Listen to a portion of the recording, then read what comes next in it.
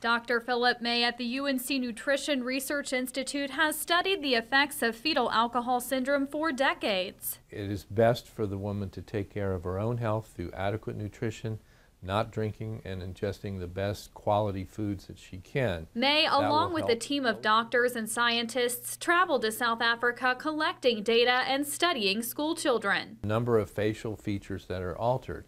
But really the biggest problem that we're concerned about is the intelligence and the behavior. The team is also studying growth and development of 1,200 students in Cabarrus County and Kannapolis. That includes looking at nutrition and signs of fetal alcohol syndrome.